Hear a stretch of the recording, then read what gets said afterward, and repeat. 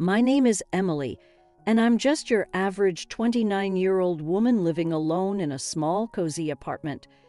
Today, I'm sitting at my dining table, staring at the phone. It's been ringing on and off for the past hour, but I can't bring myself to answer it. It's Mark, my fiancé, wanting to talk about meeting my parents. The thought alone makes my stomach turn. Mark's voice comes through the voicemail again. "Hey, just checking in. We really should plan on meeting your folks soon. Call me back." "Okay." I let out a sigh and look around my apartment. It's nothing fancy, but it's mine. The walls are lined with bookshelves, and a small balcony overlooks the city. It's my little haven, far away from the memories of my childhood. Growing up wasn't easy. My dad left us when I was 5. I still remember the day he walked out, suitcase in hand, not even a backward glance. Mom changed after that. She became distant, cold, and often angry. And somehow, I always seemed to be the target of her frustration. 2 years after Dad left, Mom remarried. My stepdad, Rick, was actually a decent guy. He tried to make things better, but Mom's attention was all on my little half-sister, Lily. Lily was everything I wasn't, or at least that's how Mom made it seem. She was showered with love and affection, while I was just there. I was snapped out of my thoughts by another call. It was Mark again. I finally picked up. "Hey, Mark," I said, trying to sound cheerful. "Emily, I've been trying to reach you. So when can we plan to meet your parents?" Mark's voice was full of excitement, oblivious to my hesitation. I'm not sure, Mark. It's complicated," I replied, fiddling with a pen on the table. "What's complicated? It's just dinner?" "I really want to meet the people who raised my incredible fiancé," Mark said. I let out a forced laugh. "You wouldn't say that if you knew my mom. She's a lot to handle." Mark went silent for a moment. "Is everything okay, Em? You know you can tell me anything." I took a deep breath. "It's just that my mom and we don't really have the best relationship. She's always been hard on me. It's nothing like your family." Mark's voice softened. "I'm here for you, Emily. We'll figure this out together. Maybe it's time to face this."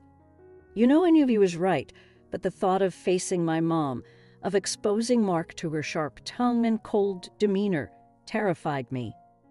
"Yeah, maybe," I said, not entirely convinced. "Let's talk about it later. I need some time to think, okay, Mark?" "I love you. You know that, right?" Mark said. "I know, Mark. I love you too," I replied. Sitting in my apartment, my mind wandered back to those early years after Dad left. They were tough, to say the least. Mom's whole world seemed to crumble, and her heartache turned into anger that was often directed at me. I remember one particularly hard day. I was 7, trying to do my homework at the kitchen table. Mom was pacing around, her face tight with worry and frustration. "Emily, can't you see I'm busy? Stop making that racket with your pencil," she snapped suddenly. "Sorry, Mom," I mumbled, trying to be quieter. It wasn't long after that when Mom met Rick. He was different, kind, and gentle. But Mom changed when she was with him. She seemed happier. But that happiness never really reached me. When Lily was born, it was like I became invisible. One evening, I overheard Mom talking to Rick in the living room. I wasn't meant to hear, but I did. "She's just so difficult. Rick, nothing like Lily. I don't know what to do with her." Mom's voice was full of frustration. I felt my heart sink. Even then, I knew she was talking about me. Rick tried to reason with her. "She's just a kid, Helen. She needs your love, not your disappointment. But Mom wouldn't listen. She reminds me too much of him. She said bitterly that night. I cried myself to sleep. It was clear I wasn't the daughter she wanted. As I got older, the gap between us only widened. When I was around 10, I remember trying to show Mom a drawing I'd done in school. "Look, Mom. I got an A on this," I said, holding up my artwork. She barely glanced at it. "That's nice, dear. Go show Rick. I'm busy." But Rick was different. He took one look at my drawing and smiled. "This is fantastic, Emily. You're really talented." I remember how warm his praise felt, but it couldn't fill the void left by Mom's indifference. Those years were a blur of feeling like I didn't belong, like I was an outsider in my own home. Mom was always quick to point out my flaws, especially as I hit my teenage years. It was a constant stream of, "Don't slouch. That outfit is unflattering." Or, "Why can't you be more like Lily?" My teenage years were like navigating a minefield, always cautious, trying not to set off another round of criticism or disapproval from Mom. I was 15 when the weight of her words really started to bear down on me. One evening, I was getting ready for a school dance. I had picked out a dress I thought looked pretty good on me. I twirled in front of the mirror in my room, feeling a rare moment of confidence. "Mom, can you help me with my hair?" I called out, stepping into the living room. Mom looked up from her magazine, her eyes scanning me up and down. "You're wearing that. It's a bit snug, don't you think? You should really watch your weight." Her words hit me like a slap. I thought it looked okay. I stammered, my confidence shattered. Mom sighed, standing up. "Let me do your hair. Maybe it'll draw attention away from your figure." I sat there in silence, feeling small and ashamed as she roughly pulled my hair into a style. School wasn't much of an escape either. One day, I was sitting with a few classmates at lunch, talking about our families. "So, Emily, what's your mom like?" One of the girls, Sarah, asked casually. I hesitated, not sure how to answer. She's strict, very particular about things," I said. Sarah seemed to sense the tension in my voice. "Hey, it's okay. Moms can be tough. Mine's always on my case about grades." I forced a smile, appreciating her attempt to relate, but inside, I felt that my situation was different, more isolating. Back at home, things got even more strained when I started to show interest in boys. One time, I had a guy from school, Jake, come over to study. He was nice, funny, and I kind of liked him. We were in the living room working on a project when Mom walked in. "Emily, make sure you're actually studying and not distracting the boy with your silly crushes," she said, loud enough for Jake to hear. I was mortified. Jake looked uncomfortable, and the air was filled with awkwardness. After we left, I confronted Mom. "Why did you have to say that in front of Jake? It was so embarrassing." Mom shrugged, unfazed. "I'm just stating the obvious, Emily. Besides, boys like him aren't interested in girls with your build." Her words stung deeply, and from that point on, I was even more cautious about bringing friends, especially boys, home. During those years, I often sought refuge in Rick, my stepdad. He was always kinder, more understanding. One evening when Mom was out, I opened up to him. "Rick, do you think I'm unattractive?" I asked hesitantly. Rick looked surprised. "Emily, you're beautiful. Don't ever let anyone make you feel otherwise, not even your mom." By the time I hit my early 20s, My experiences with Mom had left a deep imprint on my confidence, especially when it came to relationships. I was always second-guessing myself, wondering if I was good enough. I remember dating a guy named Alex during college. He was sweet and seemed to genuinely like me. One day, I decided to introduce him to my family, despite my reservations about Mom. We were having dinner at my parents' house. Rick was his usual welcoming self, but Mom was another story. She had this way of giving backhanded compliments that could cut you down to size. "So, Alex, what are you studying?" Mom asked, passing the salad. "Engineering." Alex replied, smiling. "I'm hoping to get into renewable energy projects after graduation." "That's ambitious. Hopefully you're not biting off more than you can chew, like some people." Mom glanced at me as she said this, an obvious jab at my past academic struggles. I felt my face heat up with embarrassment. Alex seemed to sense the tension, but tried to keep the conversation light. The evening went downhill from there. Every time I said something, Mom found a way to twist it into a criticism. When Alex and I were leaving, I apologized profusely. "I'm so sorry about that, Alex. My mom can be difficult." Alex squeezed my hand. "Hey, it's not your fault." "But it does make things a bit complicated, doesn't it?" I knew what he meant. The relationship eventually fizzled out. It wasn't just about that night, but it was a pattern. My insecurity, fueled by Mom's constant belittling, made it hard to maintain a healthy relationship. Fast forward a few years, and I met Mark. He was different. Kind, patient, and he had a way of making me feel valued. But the scars from my past were always lurking beneath the surface. One evening, we were at my apartment, talking about our future.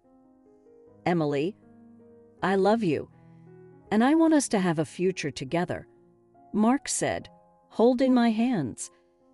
"I love you too, Mark, but I'm scared. My past, my mom, it's all so messy. I don't want to drag you into my issues." Mark looked into my eyes. "Your past doesn't define us. Yes, it's part of you, but it doesn't have to dictate our future. We'll face it together." The day of the dinner with my parents had me tangled in nerves. Mark, always optimistic, tried to ease my anxiety as we drove to my parents' house. "It's just dinner, Emily." "It'll be okay," he reassured me, but my stomach churned with unease. We were greeted at the door by Rick, his warm smile a small comfort. "Emily, Mark, welcome." "Come on in," he said cheerfully. Mom was in the kitchen, and as I saw her, I felt a familiar tension grip me. She managed a polite smile for Mark, but her eyes were distant. "Dinner's nearly ready. Why don't you both sit down?" she said, gesturing towards the dining table. The atmosphere was strained as we all sat down. Rick tried to lighten the mood, engaging Mark in conversation. "So, Mark, what do you do for a living?" Mark, unaware of the undercurrents, answered cheerfully. "I actually own a company. We specialize in environmental consulting." I saw a flicker of something in Mom's eyes at his response. Was it interest, or maybe even greed? It was hard to tell. "That sounds impressive," Mom said, her tone suddenly more amicable. "A company owner, no less. You must be doing quite well for yourself." Her words had an edge, and I felt a familiar pang of discomfort.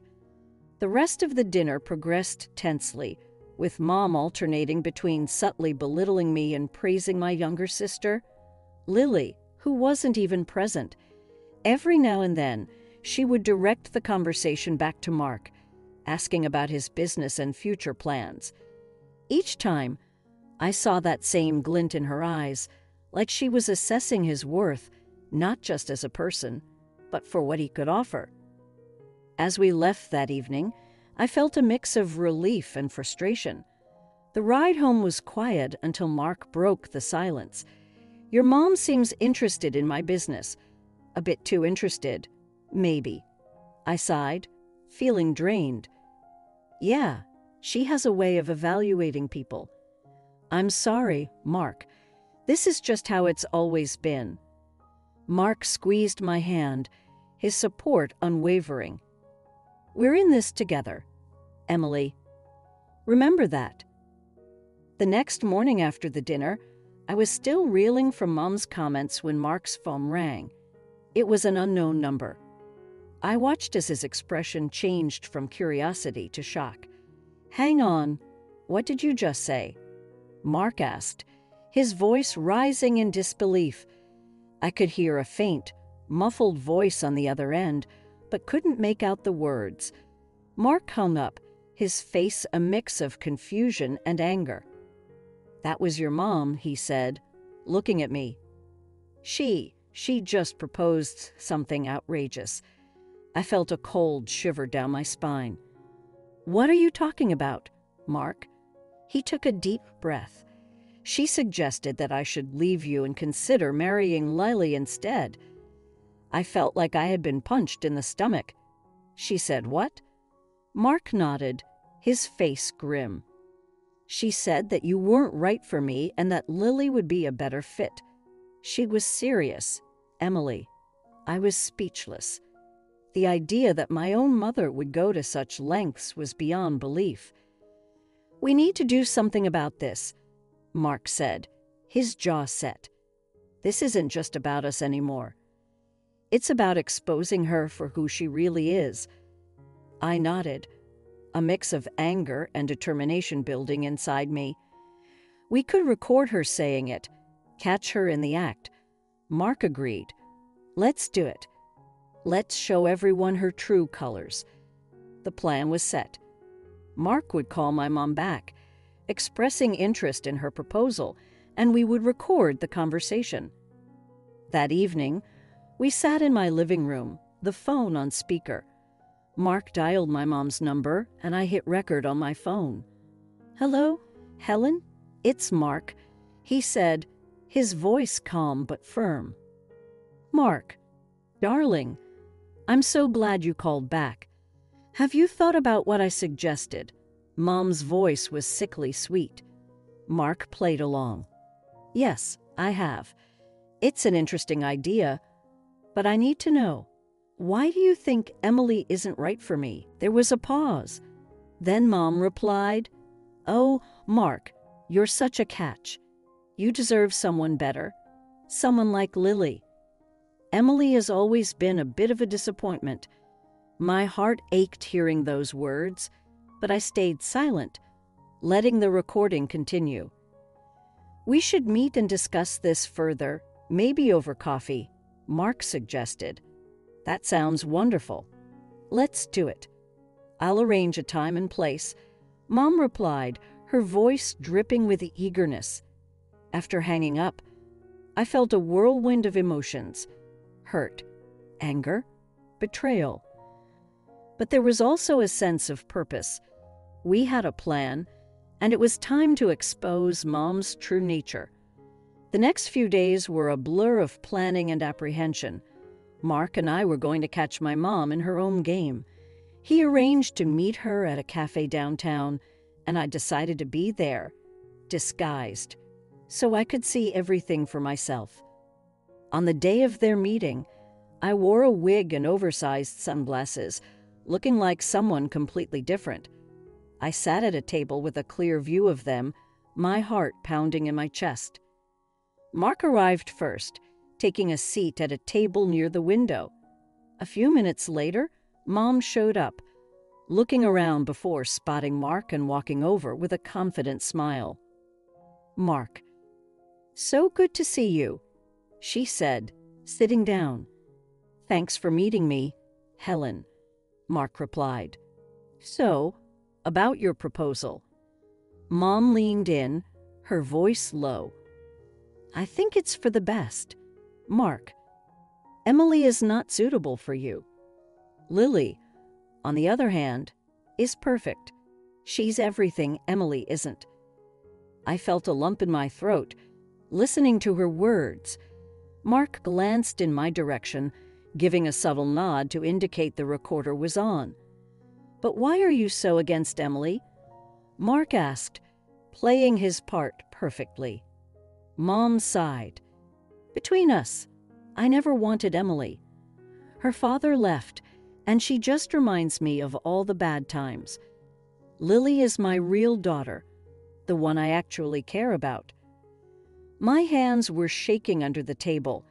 Hearing Mom's words, so cold and heartless, was like a knife twisting in my gut. Mark changed the topic, discussing random things to keep the conversation going while the recorder captured every word. After about 30 minutes, they wrapped up, with Mom looking pleased with herself. As soon as Mom left, I removed my disguise and joined Mark. I can't believe she said those things, I said, tears welling up in my eyes. Mark took my hands. I'm so sorry, Emily, but now we have proof. What do you want to do with it? I took a deep breath, feeling a mix of sadness and determination. We expose her. Mark, at the next family gathering, everyone needs to know the truth. Mark nodded, his expression resolute. We'll do it together. It's time everyone saw the real Helen. We left the cafe with a plan in mind, a plan to finally reveal my mom's true colors to everyone, especially to Rick, who had been in the dark for far too long. The tension was thick in the air as we all gathered at my parents' house for what was supposed to be a routine family dinner. Little did everyone know, Mark and I had a revelation planned that would change everything. As we sat down to eat, my mom, with a triumphant look in her eyes, couldn't hold back. Emily, I have some news. Mark has seen the light. He's left you and is now interested in your sister. Lily's smile broadened across her face, a mirror image of Mom's smug expression. Rick, sitting beside them, looked absolutely shocked, his fork halfway to his mouth. What are you talking about, Helen? Rick asked, his voice filled with disbelief. Before Mom could elaborate, Mark caught my eye and winked subtly. It was our cue. I reached into my purse, pulled out my phone, and pressed play. The room fell silent as the recording of Mom's conversation with Mark filled the air. As the recording continued, Mom's face turned pale, her eyes widening in shock. Rick looked at her, disbelief etched on his face. What? What is this, Emily? Rick stammered, his voice filled with hurt. I looked directly at Mom. That's you talking to Mark, telling him to leave me for Lily, telling him how little you think of me. Mom tried to interrupt. Emily, this is nonsense. You're just trying to. No, Mom. I cut her off, my voice steady despite the turmoil inside. For once, you're going to listen.